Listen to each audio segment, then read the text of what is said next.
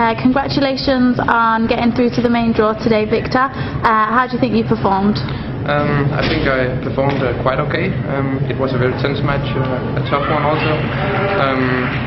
I played really well in the first set, but sometimes it was a bit shaky, and especially in the third set, I got a bit nervous when I was leading, Yeah. So, but yeah, that's how it is, and I'm happy about my victory, and I'm looking forward for tomorrow. Yeah, and this is your first All-England. Has it lived up to its expectations?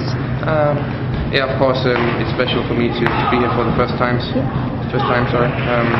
My goal was to qualify for the main draw, so I'm really happy that I reached that, and yeah, I'll do my best tomorrow. And the crowd and the support for you out there, was it good?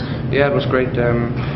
Viktor Axelsen, as we say in Danish, is here, so it was a great support for me, and I like it here. The venue is great, and the spectators are great, so I'm happy. Well, good luck for tomorrow. Thanks.